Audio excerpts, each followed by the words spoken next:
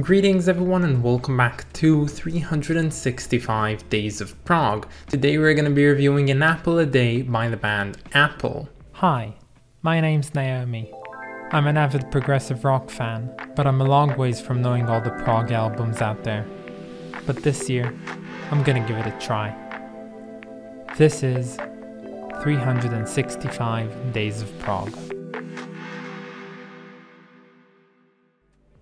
There's a lot to say about this album and I really want to get to all of this, but beforehand, here are some of my favorite bits from this album.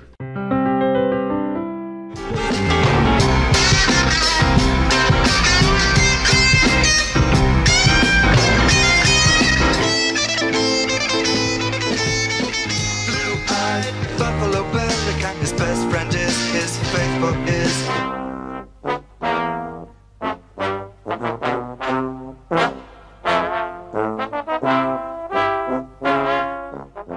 So there aren't many sayings that are so known as an apple a day keeps the doctor away. Around the world people say this in different languages and it's very synonymous with basic human health beliefs, and I find that to be a very strong connection point right from the get-go with your soon-to-be listener. Now in this video I'm going to talk a bit about the appeal of this album in particular, because this one seems to be quite an anomaly in the world of popular music. But just as a bit of a background, Apple are a Welsh band they founded in Cardiff back in 1968, and they released this as their only album in 1969. Now I'm not entirely sure how this album found its way on this list, whether I was recommended it or I found it myself and added it on, but the thing is, this album really isn't progressive at all. I would even go as far to say that this album is the second least progressive album we've had on this list so far, of course only being topped by the number 1 Singularity by May. This album is actually categorized as psychedelic pop or even pop rock, but the thing is, it seems when you dig into the crevices of prog music and look up lists online, you always seem to find this album, and I can't really tell you why. Like, I am not joking when I'm saying that this album isn't progressive. It is literally just pop music from the late 60s, not a lot more than that. It's even not that psychedelic to begin with, it's basically just pop rock. So alongside doing the regular review, we're also going to try and answer the question of why this album is so synonymous with progressive music. So the first thing you should probably know is that when this album actually came out, it kinda did really flop, and thus not many copies of this album were made, and in later years when it gained popularity, it was really harder to find a copy of this one, an original copy, thus making this album quite exclusive. But why did this album see a sudden rise in popularity to begin with? What made it so good and so well appreciated after it actually flopped? Well, I have two guesses as of why, but none of them are actually that concrete, and it's only my personal opinion. So the first one is, I believe at least, that this album has that reminiscent Beatle-esque sound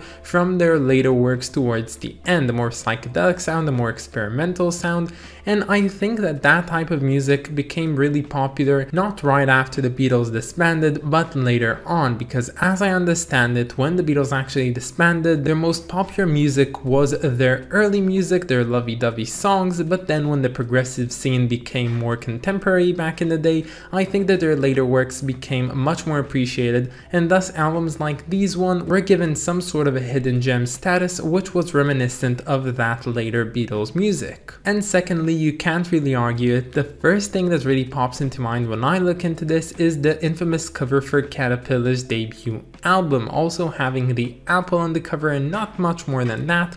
And I don't know, but myself included, I really found some connection between that album and today's album as well, and that made me think that this album was progressive, although it isn't that at all. So yeah, this album was basically at the right place at the right time, but just not when it was released. But honestly, I think that this album rose into popularity because of some of the mystery surrounding it and the appeal that it has right away upon looking at its cover. And as a token for the success of this album, of course in the later years, I think that this one got 2 reissues on vinyl, one in 1994 and one just quite recently. But what's it like? So for starters, as I said, this is pretty much a pop album, and almost all songs on it are averaging at 3 minutes long, with 2 anomalies being the first one, Photograph, which is 4 minutes long, and Sporting Life, which clocks in at an amazing 5.5 minutes of runtime. And your songs are just the average pop rock songs, nothing too special. I can really envision how it went down in the recording sessions. Hey, what's this song called? Yeah, okay,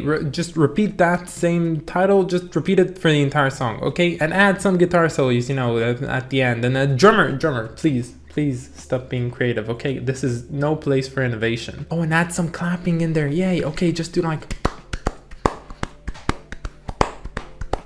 And honestly, most songs on here are really unimpressive. They're not bad to listen to, I didn't really suffer listening to them, but they're just really unimpressive. There are only a few which I really have anything to comment on. The song The Other Side I think is the one which has the most potential. It's a really beautifully sad song in its essence, but its upbeat drumming just really destroys everything that it stands for. The song The Mayville Line has the lines "oh yeah" repeated so many times on it, I'm honestly surprised that it's not the track's title. And the only track on here which I would really call progressive in some way would be the track Photograph with its 4 minutes, which definitely made a difference in the way that it sounded. This one's a lot more colorful, a lot more instrumental, and I liked it quite a bit actually. But when it comes down to it, this is just your basic pop rock album. There are some psychedelic characteristics to it, but honestly it's just really plain in many senses. But I was prepared for it from the moment I saw that it didn't even have a page on the Prog archives, so...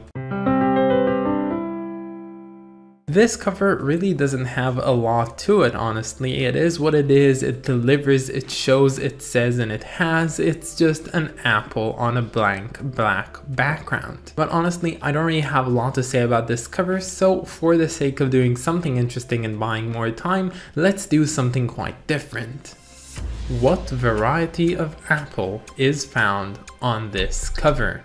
Here are the answers down here. Write your answer down in the comments, and if you're right, I'm gonna give you a heart, and if you're incorrect, you should review your apple variety charts. So yeah, this album is fun and all, but really not progressive, but you know what, heck, it's fun, so I'm gonna give it a rating of 6 out of 10. But that's about it, guys. I hope that you enjoyed this video, and stay tuned for tomorrow because we're gonna be listening to Mask by Kansas. I of course want to thank my lovely supporter over on Patreon, so thank you so much to Clay Wallen. You are the best, and if any of you want to support me over on Patreon, you can find the link down in the description or in my about page. But that's about it, guys. Have a wonderful day, and I'll catch you all tomorrow. Bye, guys.